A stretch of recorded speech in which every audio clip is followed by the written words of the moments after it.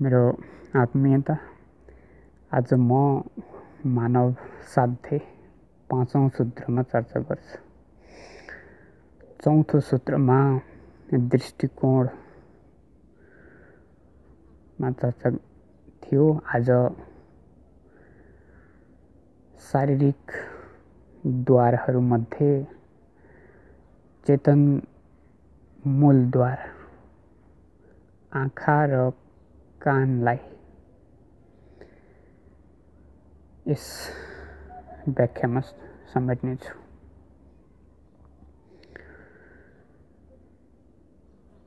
यसो त सबै इन्द्रियद्वार महत्त्वपूर्ण छ।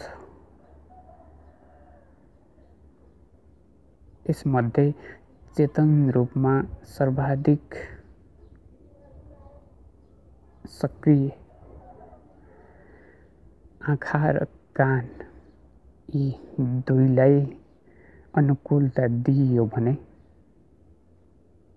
साधनामा अत्यन्त सहजता बन्दछ र मानिस अज्ञानतामा फस्ने सबैभन्दा मुख्य द्वार यी दुई नै हुन्।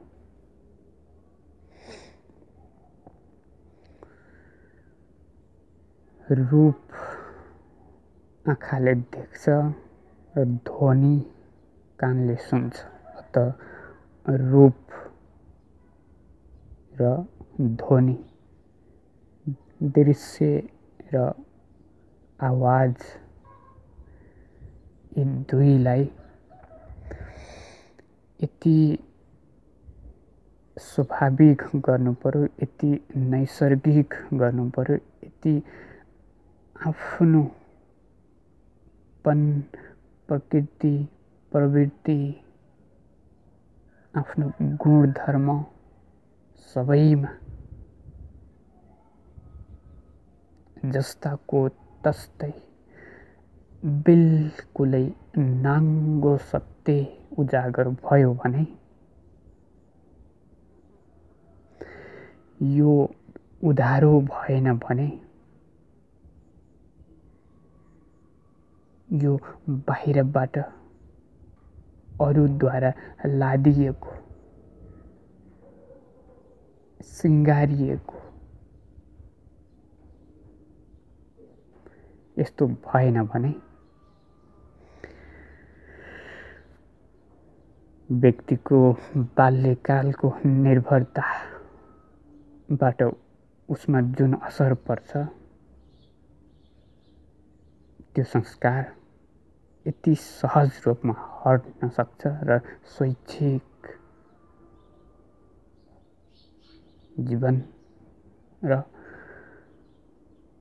मानव विकासको स्वाभाविक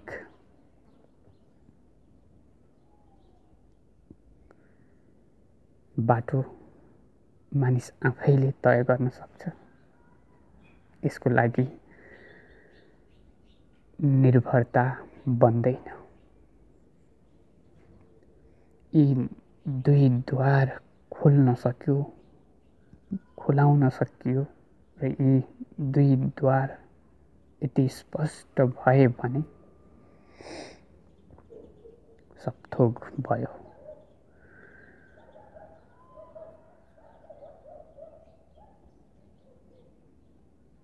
यिनै दुई द्वारले अरू सारा उपायको खोजी उपायको लागि भौतारिनु पर्ने छैन। न गुरु न शास्त्र।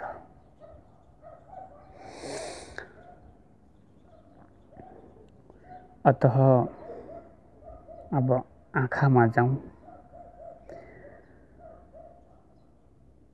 अब यसलाई यो सैद्धान्तिक व्याख्या मात्र होइन, अभ्यास गर्नेछौँ। यस सूत्रको अर्थ हो व्यक्ति अभ्यासद्वारा अनुभव गरोस्।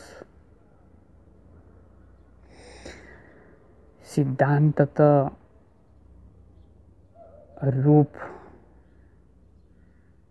जो आँखाको काम छ त्यो यति स्पष्ट होस्, यति स्वाभाविक होस्, यसमा शरीरको कपडाद्वारा जुन जे जस्तो हामी अहिले बनेका छौँ त्यो पूर्ण रूपले समाप्त होस्। हामीले नाङ्गो शरीर देख्न सक्दैनौँ। बाहिरको रूप नै जस्तो छ त्यस्तै देख्न सक्दैनौँ। त्यो पनि शरीर, आफ्नै शरीर, मानवको शरीर। यो के कठिनाई मानिसले उब्जायो, यसको कारण छ।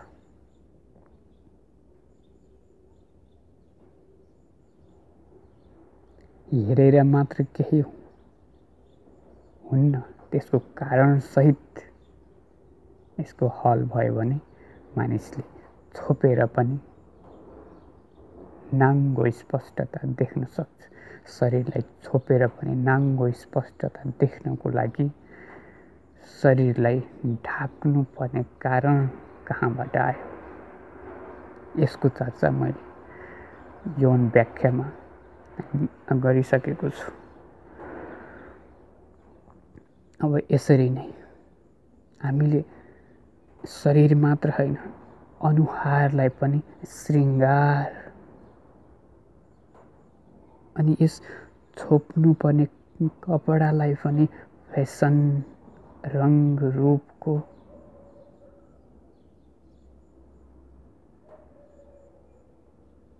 रङ रूपमा यहाँ जुन मानिसको भोग छ, जुन सृजनशीलता यसमा लाग्छ, यो आफ्नो ठाउँमा छ। रङमा रमाउने भोग, यसको आफ्नो अस्तित्व छ, आफ्नो अर्थ छ। तर यसलाई हामीले दुरुपयोग नगरौँ। वास्तविक सत्यलाई यसले नछोपोस्। वास्तविक सत्य सहितको रङ भोग, रूपको भोग त्यो होस्। श्रृङ्गारद्वारा अनुहारलाई हामीले जे बनाउँछौँ त्यसभित्रको सत्यता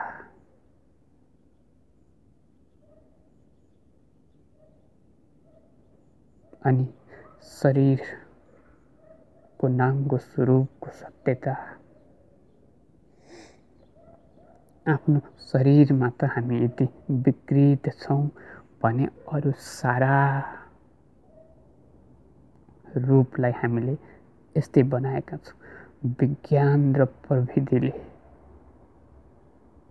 वस्तुले सारा जगत प्रकृतिको रूपलाई नै हामीले आफ्नै अनुहार र यस शरीरलाई ढाकिएको कपडा, श्रृङ्गार र यस कपडाले हामीले आफ्नो वास्तविक स्वरूपलाई जस्तो देख्ने इच्छा राखेका छौँ, यस्तै इच्छा प्रकृतिको वास्तविक स्वरूपलाई देख्नमा पनि यही नै छ।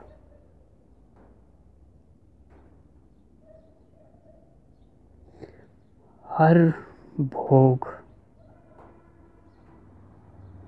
यहाँ सानो चरद्वार छैन जहाँ मानिसले सत्यलाई च्याउन सकोस्, देख्न सकोस्।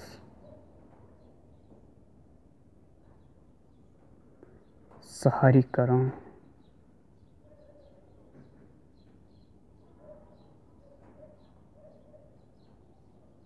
अनि भोगाइका सबै साधन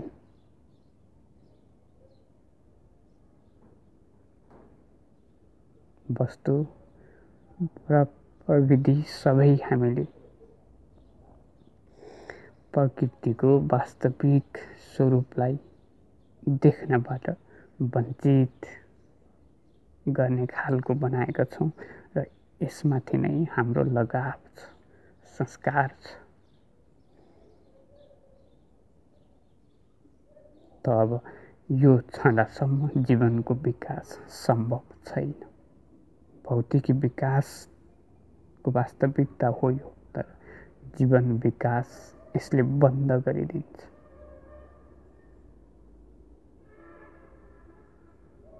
जीवन विकास भएपछि जीवनले जस्तो छ त्यस्तै देख्न सक्ने भए, त्यस योग्यता भएपछि मात्र बाहिरी भौतिक रूपमा जे जस्तो भए पनि चल्थ्यो। तर जो व्यक्ति जीवन विकासको स्वाभाविक मार्गमा नै छैन र त्यहाँ जाने कुनै गुन्जाइस नै छैन, फेरि बाहिर यस्तो अवास्तविकता, यसले आँखाको पुरै रूप जगत नै कुरूप बनाइदिएको छ। यस कुरूपतालाई देखेर हामी मानव विकासमा संलग्न हुन सक्दैनौँ। अतः यसको पहिचान, रूपको वास्तविकताको पहिचान जीवन विकासको पहिलो शर्त हो। अब कानलाई लिउँ, ध्वनि, आवाज, रूप जस्तै ध्वनि पनि उति नै महत्त्वपूर्ण छ। हामीले के सुन्छौँ र सुनाइद्वारा के बुझ्छौँ, अझ यो शब्दको अर्थ जुन छ, जब मानिस शब्दको उपयोग गर्न लाग्यो तब ध्वनिको महत्त्व धेरै छ। त मानिस यसमा फस्यो। शब्दद्वारा ध्वनिको जुन वास्तविक स्वरूप हो त्यो बिग्रियो। हामीले व्याख्या गर्यौँ। अब ध्वनिलाई व्याख्या गर्नुपर्ने भयो, आवाजलाई व्याख्या गर्नुपर्ने भयो। हामीले रूपमा शब्द जे देख्छौँ त्यस शब्दलाई नै व्याख्या त गर्नुपर्छ। मानिसको आँखा शब्दमै गएर ठोकिन्छ। मानिस सहरमा बाटोमा हिँड्दैछ भने जहाँ लेखिएको पोस्टर छ त्यहाँ उसको आँखा गइहाल्छ। फेरि त्यस शब्दले मानिस त्यस शब्दमा फस्छ। अब त्यसको अर्थ, यसले वास्तविक रूप हामीले भोग्न पाउँदैनौँ। त्यहाँ पनि व्याख्या गर्नुपर्ने हुन्छ।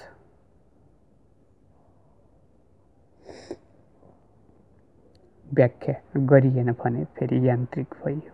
यसरी नै शब्दमा, ध्वनिद्वारा पनि यही हालत छ।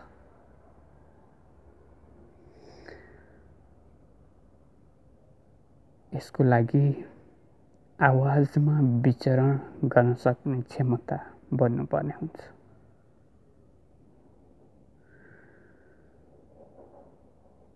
अब आँखाको अभ्यासमा जस्तो एउटा रूपलाई एकटक्कले देख्ने अभ्यास र आँखाको पुरा एरियामा समग्रलाई हेर्ने अभ्यास गएका 2-3 व्याख्यामा मैले यी दुवैलाई समेटेको थिएँ। यदि त्यो क्षमता भयो भने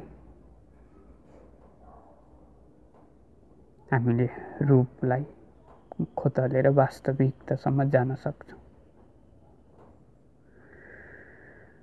यस्तै आवाज, कानमा विचरण, आवाजमा विचरण गर्न सक्ने क्षमता भएपछि हामीलाई ध्वनिले पनि त्यति धेरै बन्धन दिने छैन।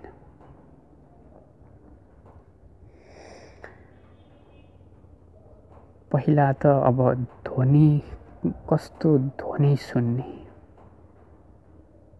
त्यो अनुकूल बन्नु पर्यो। जीवन विकासको अनुकूल ध्वनिको मात्र उपयोग गर्नु पर्यो। जुन ध्वनि आफ्नो अनुकूल छैन त्यसबाट बच्नु पर्यो।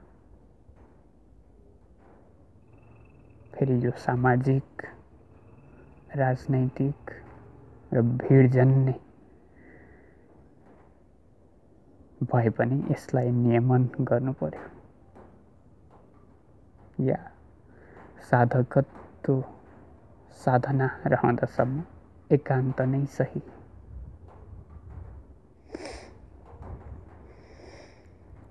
अतः आवाजलाई पनि कानलाई जस्तै एउटा आवाजलाई सुन्दा सुन्दै मुक्त स्थिति, फेरि त्यो आवाज अनुकूल आवाज होस्, ज्ञानको उपदेशको बाणी होस्, प्रत्यक्ष गुरु अर्थात् जीवित ईश्वरको सानिध्यमा रहेर यस्तै ज्ञान चर्चा उपदेश सुन्दा सुन्दै आँखाको एकटक जस्तै कानको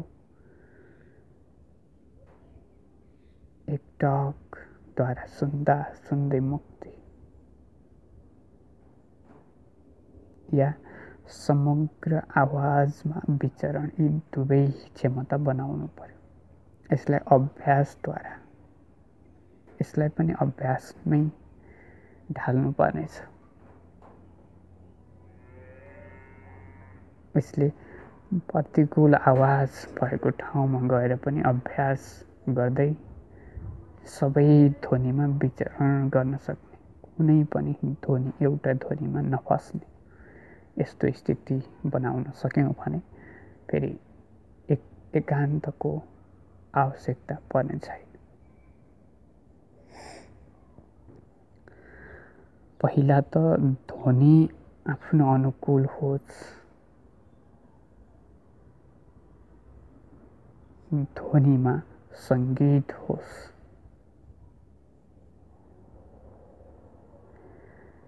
कुनै यस्तो वादन यन्त्र वाद्य साधन उपयोगमा ल्याउँ या यसको ध्वनि सुन्नको लागि त्यस सङ्गीत माहौलमा जाउँ, जसरी भए पनि सङ्गीतबद्ध ध्वनि सबैलाई अनुकूल लाग्छ।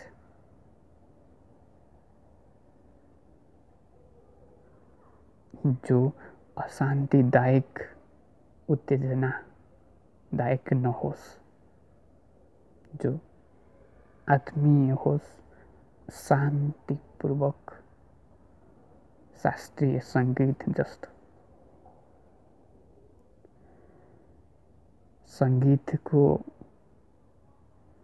हामीले जैविकतामा वैज्ञानिक रूपले उपयोग गरेर नै प्रमाणित भइसकेको छ, जहाँ शास्त्रीय सङ्गीत शान्त सङ्गीत दिइन्छ त्यहाँ अन्नको उत्पादन दोब्बर भएको र जहाँ